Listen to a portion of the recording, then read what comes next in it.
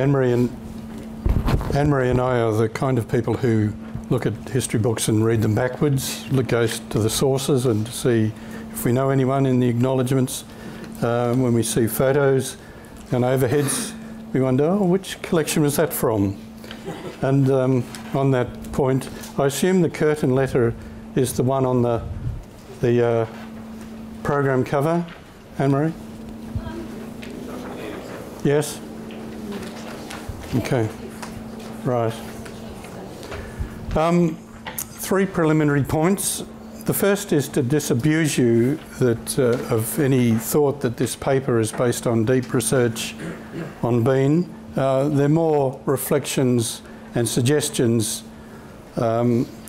looking at the sources that people use to undertake Bean studies. Secondly, this perhaps odd phrase, the Bean Distributed Archive. Underpinning that are 3 ideas. The first really is an Australian idea that was around in the library world in the 1990s when people talked about the distributed national collection, a kind of a concept of the sum of the parts, alluding to national documentation strategies and so on. Another influence is the Canadian idea, personified by Libraries Archives Canada, of total archives, where one eschews distinctions between government archives and the papers of people and organisations that you might see in Australia, more collected by the National Library as opposed to the National Archives. The Canadians were also very big in this total archives concept of also being quite Catholic in the documentation they pursued. There's a bias towards written over AV was certainly not their priority, and that also, the idea of total archive sits behind the Bean Distributed Archive. And thirdly, there's a growing change within the archival world where the concept of provenance, which once focused on a single creator, a person or an agency of a particular series of records, has given way to a richer, broader concept of provenance, where people now talk about multiple provenance. They talk about the co-creation of a file that acknowledges the subject of a file has as much right to be acknowledged as the creator of the file. So all these things feed into this perhaps unusual phrase of the distributed Bean archive. So by the distributed Bean archive, I mean the principal collections, obviously, so named and identified, held in public institutions, and preeminently the War Memorial, plus all the Bean originated documents, especially letters he wrote, residing in other public collections. Now, if any of you know anything about Bean, you know he was a constant letter writer. Where are those letters? Well, obviously, if he kept copies, and he often did, they'd be at the War Memorial. But think of the thousands of recipients of Bean letters around the world. They are in the distributed Bean archive. And all of the documents about Bean, not by Bean, about Bean, in public collections around the world. Just think about that. Think of examples. And finally, the distributed Bean archive includes all the material of these 3 kinds still held privately.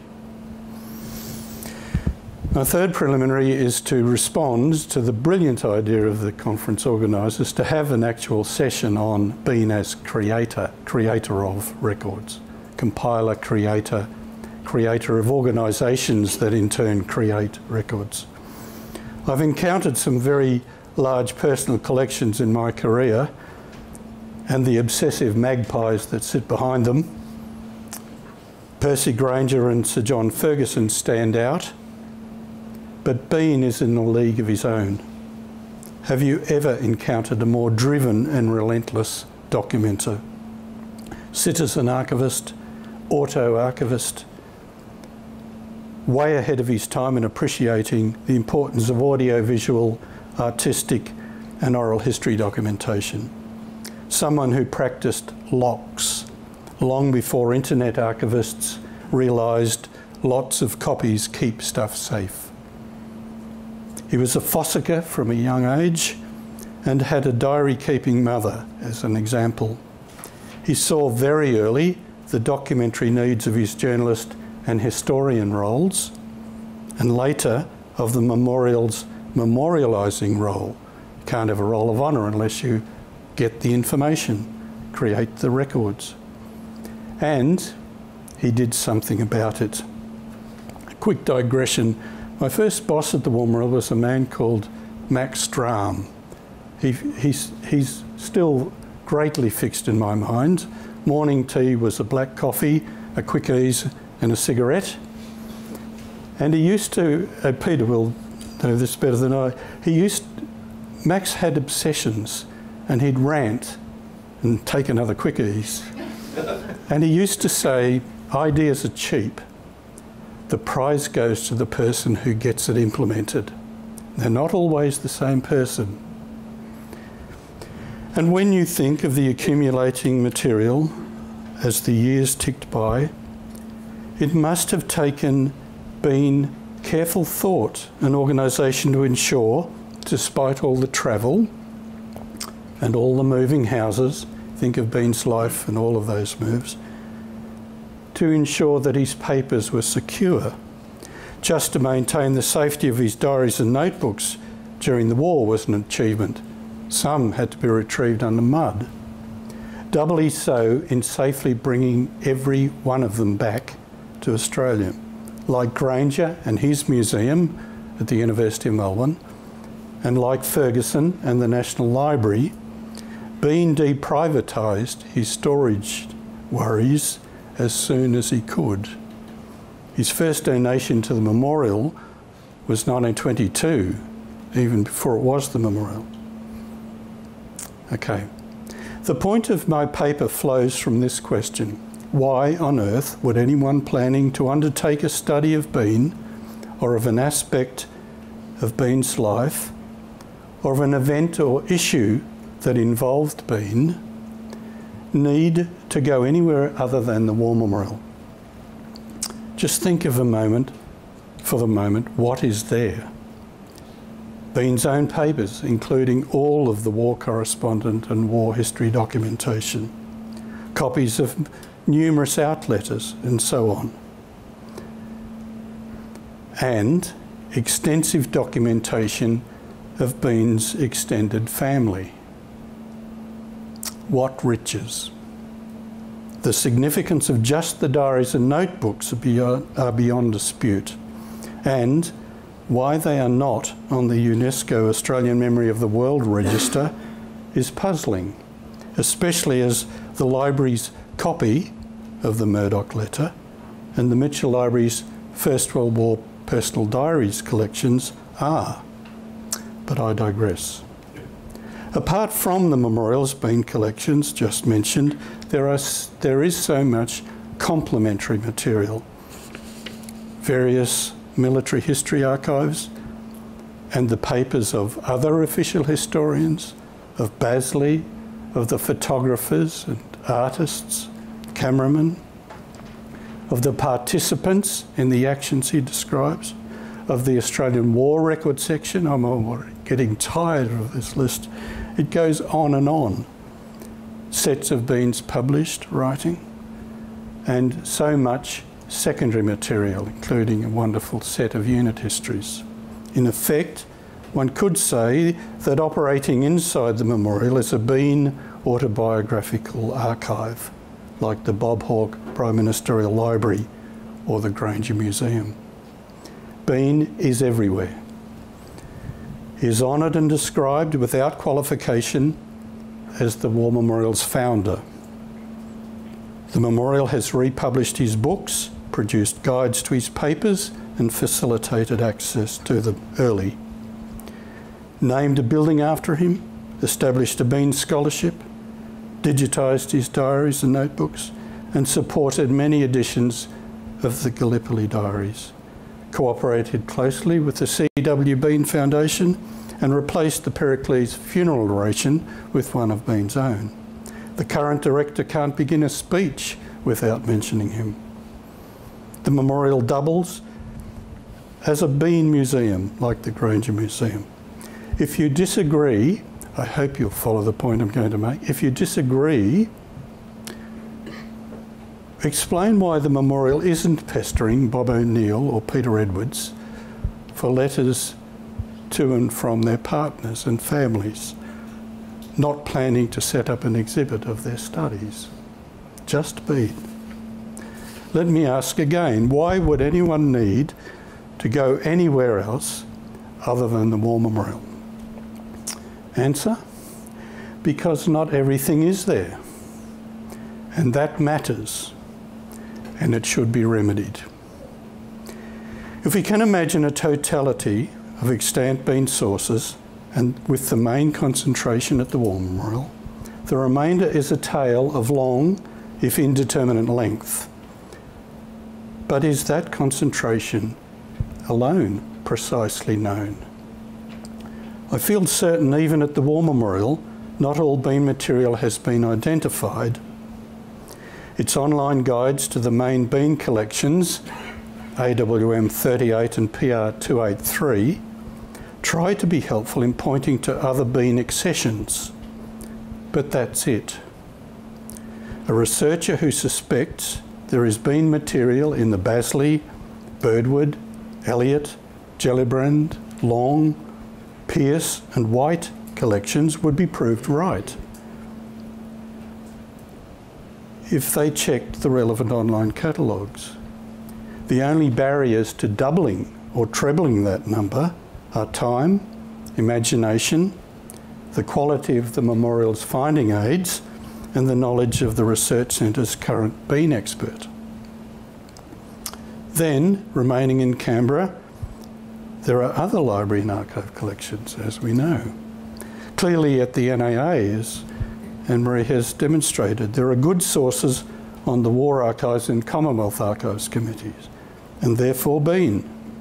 But in addition, I'm sure you've all done this, keying Bean's name into the archive's online catalogue record search generates dozens of results, most of which have been examined and cleared for public access. And that's only the little bit, the minority, of the 270 kilometres of records controlled by the archives classified as National Archives. And remember, war, the history, and the War Memorial involved governments, hence documentation. The National Library, there are letters by and or material about Bean in a surprisingly large number of manuscript collections. Based purely on searching its online catalogue and online finding aids, my preliminary list is as follows. As a little test, see as I mention the names, you can go, Bean, nature of relationship. Here we go. Henry Boot, John Barrett, Manning Clark, already mentioned, C.S. Daly, Robert Garron, Bill Gamage, Ken Inglis, T. Inglis Moore, John Lanose, John Latham, Dudley McCarthy, Angus McLaughlin, John Monash, Keith Murdoch, Wilfred Kent Hughes, H.M. Green, George Pearce, Ernest Scott, J.H. Scullin, I'm getting tired, H.L. White, Chester Wilmot, Lionel Wigmore and Brudenell White. All have Bean material in them, mostly letters. There is almost certainly more. Rather than subject you to another list, I'll just say that I have confirmed there is also relevant Bean material, primarily correspondence, at the ANU Archives, the ACT Archives, the University of Melbourne Archives, Charles Sturt University Archives, State Library Victoria, and the Tasmanian Archive and Heritage Office. Sorry, one more list. State Library of New South Wales. Try and do the same as with the National Library.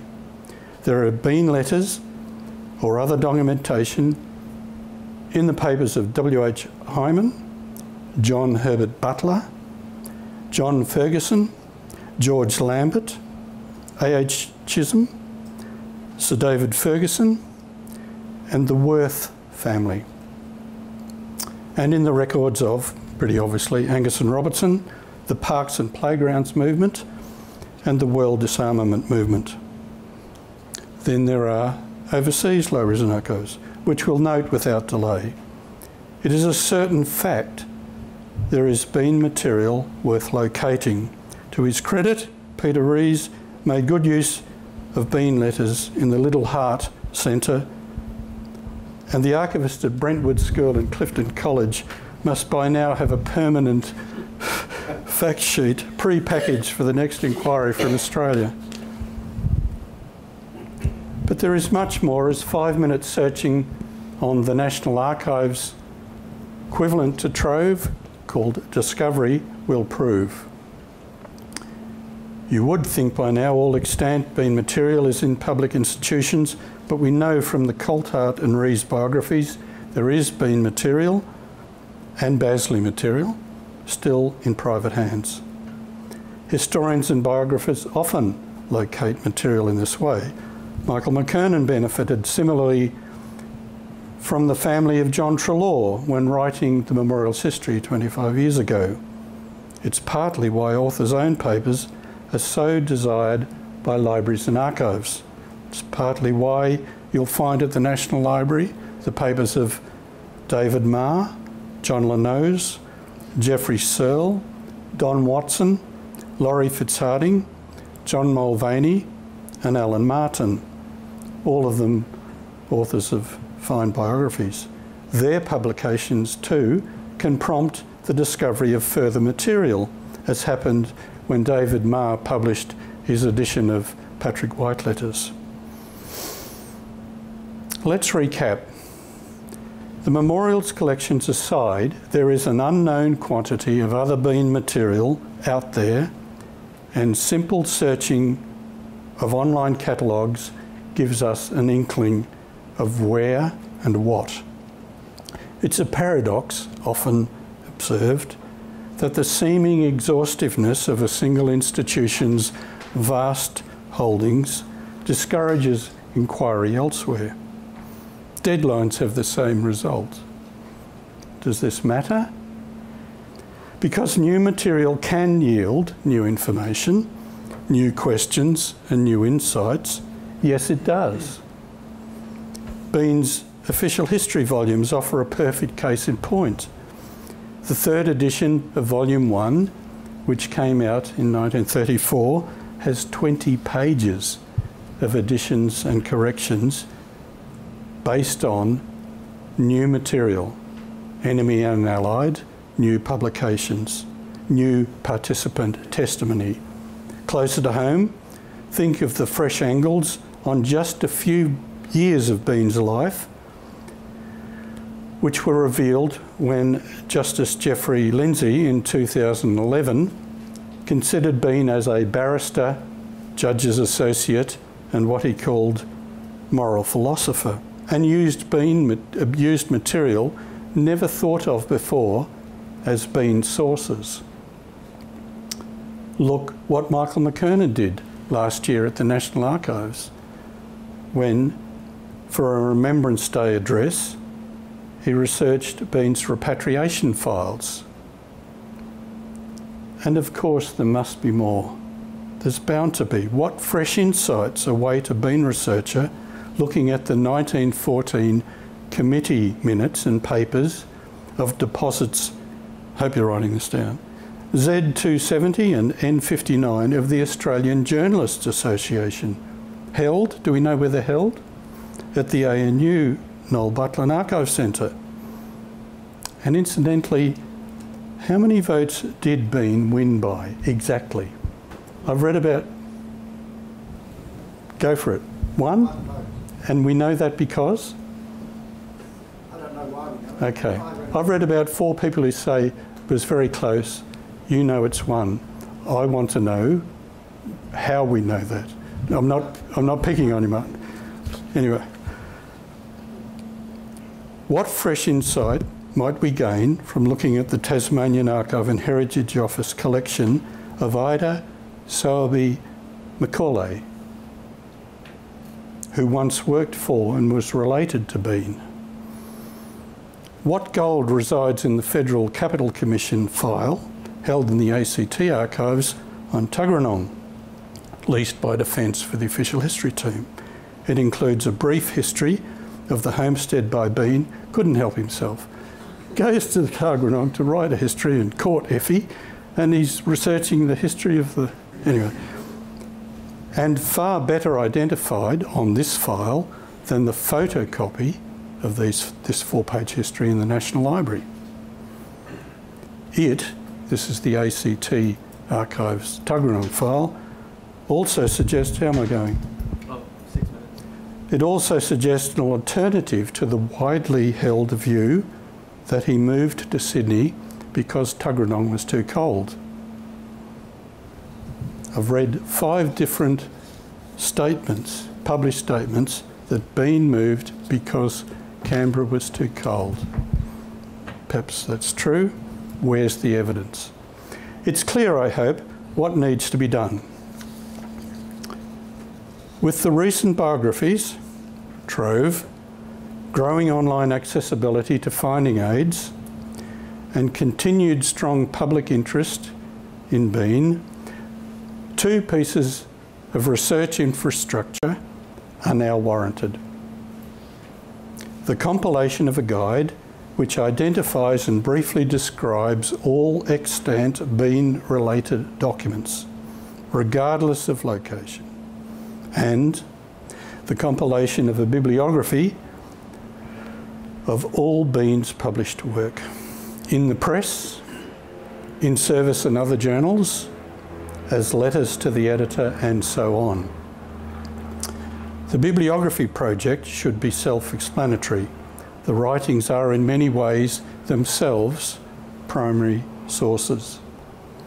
The last Bean bibliography attempted was by Alan Ives in 1978, and he rightly subtitled it Towards a Bibliography, and published it, and also did Gavin Long at the same time, 1978.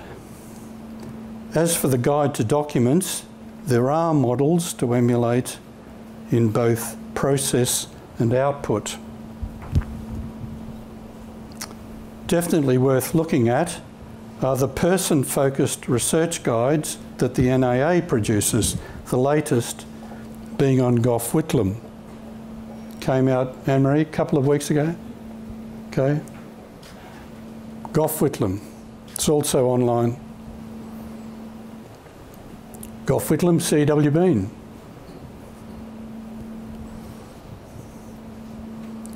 It lists material in all the obvious places: National Library, National Archives, Whitlam Institute, and many others besides, complemented on the NAA's Prime Minister's website by a world map scattered with little red dots. Such guides cut horizontally through the vertical finding aids, vertical listings of record series of personal papers, looking for any file or folder of material created by their person of interest or compiled about him or her. That's what Maggie Shapley and I did in 2011 when we compiled Prime Ministers at the ANU, an archival guide. There is not one collection of a Prime Minister at the ANU archives, including Noel Butler, not one. And yet, we produced an entire book on material about Prime Ministers in non-Prime Ministers' collections.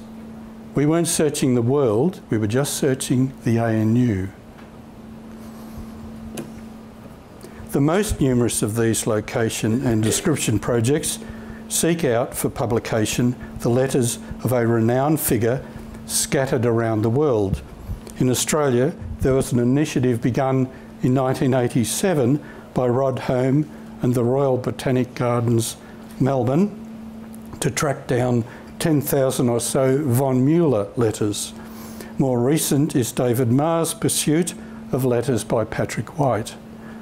There are numerous and much bigger operations from the UK and North America, T.S. Eliot, there's Carlyle, Henry James, led by university presses usually, or an equivalent research centre. As part of a Bean Guide project, I think efforts should be made to locate all relevant material, including material held privately. In addition, we need a new overview to all of the memorial's Bean accessions and of its non-Bean accessions, which include Bean and Bean-related documents. Obviously, the memorial should be the most important stakeholder for these projects, and I hope all the War Memorial people here are taking note. The leadership mantle of National Centre of Excellence in Bean Studies is there if it wants it. And if it truly does think Bean is so special. Others with likely interest in the guide and bibliography would include usual suspects, NAA, NLA, the C.W. Bean Foundation, UNSW Canberra even, Tom, and perhaps the National Centre of Biography at the ANU. Until then, the distributed Bean archive remains bigger than we'll ever know. Thank you.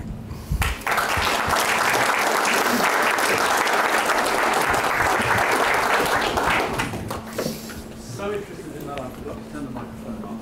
Yeah. Thanks, Andrew. Questions for Michael? Wealth of experience and knowledge. There, Chris. Chris, do you know how many votes Bean beat Murdoch by? No, I'm very much an interested observer. But look, thank you for that really interesting talk. Yeah. It's obviously a subject not for the faint-hearted, given the riches involved. But I thought your contrast with Percy Granger was really interesting because I don't know if anyone else saw it, but there was an exhibition of Percy Granger stuff at the National Library when they were renovating the museum in Melbourne. Indeed. He was a person who thought it was worthwhile showing his dental records. I think there was a tram ticket somewhere. So he had this idea that people would be interested in this stuff. Yes. And I'm wondering, did Bean have a sense that he would be of interest to later generations? Did he in some way want to shape the memory that people might have of him? Well, you'd think the answer was yes, wouldn't you? And that's why it's a good question. Biographers would have a much better chance of answering that than I would, but I want to say no, but I'm truly, you've cast doubt in my mind. The drive to document as a journalist and then as the proto-historian and setting up organisations to continue that work, we get that and makes sense. But as I said, from a very young age, Bean had, I mean, there's literature now on the auto-archivist impulse, and I think he had it, but it's not. We're going to drift into any second now, why do people take selfies? You really ask me, look, I don't know, but it wasn't just, what's the word, logical, or it was inherent, yes. And it wasn't just for an end. But, I mean, I'm really pleased that you have followed my... Can we ask Peter Rees to comment? Ask Peter Rees to comment. Peter, do you want to be dobbed in? I was going to go to some of this in my talk later this afternoon. Okay. But, right from a very early age, Bean was a collector. He kept the drawings from school. It was innate in him. It was also part of his upbringing and I'll refer to what I'm in passing to what I'm going to say this afternoon. In part, it was largely due to the Arnold tradition, under which he was brought up both by his family at home, his father, headmaster, and also at school. He had this commitment to public duty, to not furthering himself per se, but by doing things that were in the public interest. There was a commitment to duty, and I think collecting material was part and parcel of this. But I'll say more on this afternoon. Okay. More questions, Pete? Martin. I'm fascinated by this. Wait. For the sake of the record. I can talk. I'm fascinated by what you have to say, Michael. It's really very, very interesting. My own work on the last paragraph, in fact, began in the distributed archive, sparked by a chance article by Anthony Barker, where he'd come across some papers in the Mitchell Library. And from that, I thought, oh, there must be something at Warrnambool too. And it was really just days and days of going through things and stumbling finally upon a sheaf of papers which at the time I'm sure no one had ever read since being put them in. But that's a very important point that you make, that there are things everywhere just waiting to be found. I would say that there can be a danger, as you alluded, about putting everything in one place, because that's the only place that people will then go. Whereas a lot of the very interesting things happen because of researchers who are looking for something else and come across something which then sparks this unexpected connection. Two quick responses. Granger set up a second museum, as Chris may know, in New York. But let's stay with the institution that, for historic reasons, claims the game, as it were. It says we have the Bean Papers. We are the centre of concentration. And now shift for a second. The Scott Polar Institute of Antarctic Research. Okay, if you are internationally known as this is where most of the stuff is, I think there's an opportunity and almost an obligation to say, right, we are now going to be the world experts on this person and this material on this person. Continue what Bean started. Publish a guide, an online guide, digitise, and then say, now, I wonder what else is out there.